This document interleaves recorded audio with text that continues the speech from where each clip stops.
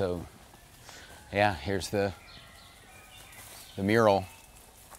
Just finished it this morning. What can you tell us about it? Yeah, so still a couple things to touch up now that the lifts are moved. We did the whole thing on these scissor lifts that can go up 60 feet, which is really great. People ask, yeah, was this done without permission? There's no technical way really to do something on this scale without permission.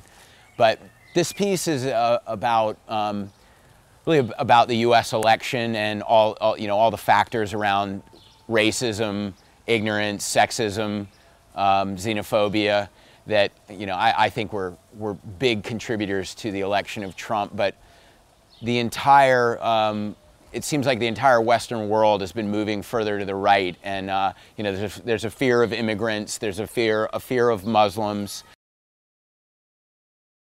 All right, and your work is obviously very political in nature, and kind of one of the big topics of both the election and post-election has been fake news. I think propaganda in a way can somehow be tied into fake news. What is your definition of propaganda, and how does it relate to your work and what's happening in the world now? Yeah, well, I mean, propaganda has a very negative connotation, but I think what I try to do with my work is be very transparent. And I've used the word propaganda to describe my work as a way of saying, don't let anyone sugarcoat it. Almost every visual you're confronted with has an agenda. So being analytical is what's crucial. And even though I think that my agenda is constructive and benevolent, understanding that my work has an agenda might also lead someone to look at the agenda of everything else. What I wanted to ask was, if because of social media and Instagram, because location is one of the biggest factors of street art and graffiti, yeah. If that still has the same effect, your piece being here on this wall has an effect even in the Instagram age when anybody can see it, and it can kind of be any city because it doesn't have the context. Well, no matter whether Instagram allows you to do even an obscure wall and find a big audience, my goal is always to find the most visible wall for the traffic of a city.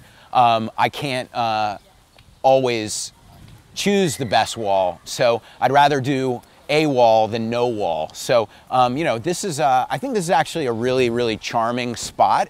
But my hope is that because I've done some other stuff in the area that if that's more obviously visible to traffic, that anyone that knows that I've done this, if they're they're like, oh, I'm in the right zone, and then it becomes like a scavenger hunt. They're gonna find it.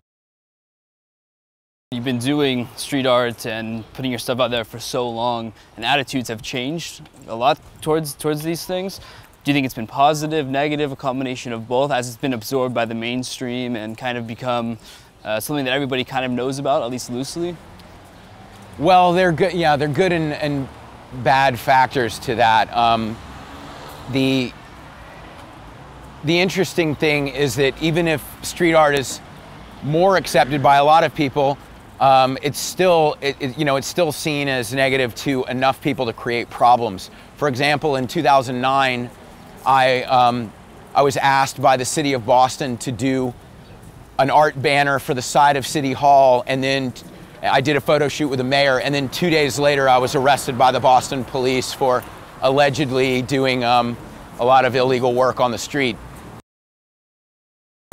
And do you think, does street art and graffiti and everything you do, does it still have the same kind of subversive message that it might have had, say, 20, 30 years ago? Well, I think that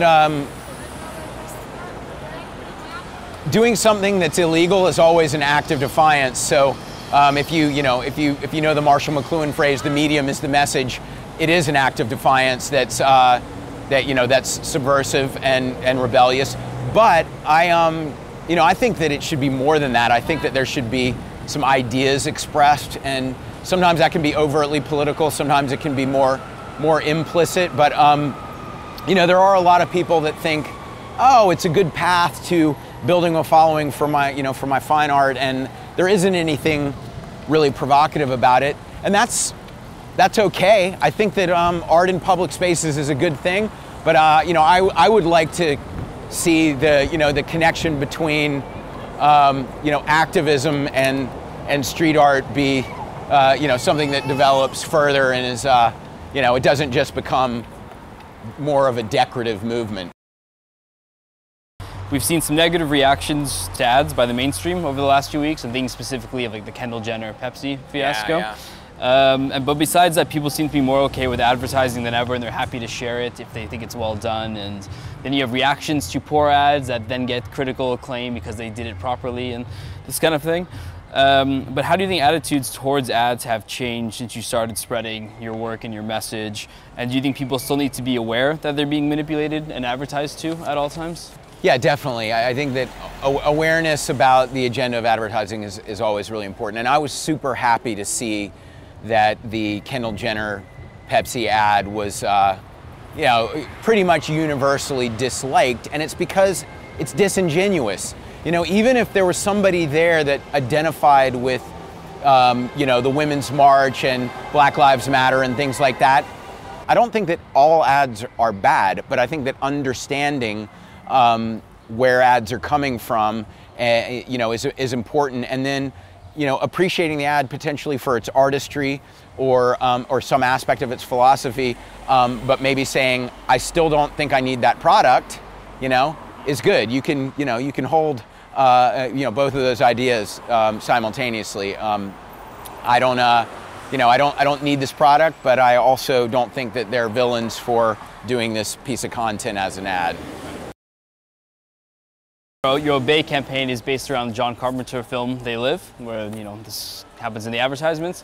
What other of John Carpenter's films or 80s horror kind of flicks have influenced you over the years, or are your favorites in general?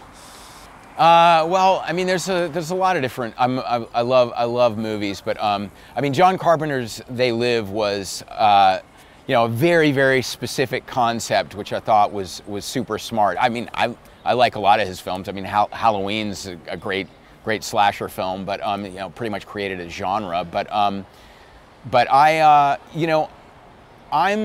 like a lot of funny but thoughtful movies. Like Dazed and Confused is one of my all-time favorite movies because I think it uses humor and a nostalgic time period as a way of softening the blow of deconstructing the brutality of teenage rites of passage that can be, very vicious. But everyone goes through it, the awkward phase of being, the freshman who's picked on, and then seeing, how you want to emulate people that are older. But, I like the Coen brothers a lot. From, their very first 80s film, Blood Simple, on. I think they've mostly done really, really great work. But it's, it's always smart. So I like stuff that's smart without being pretentious.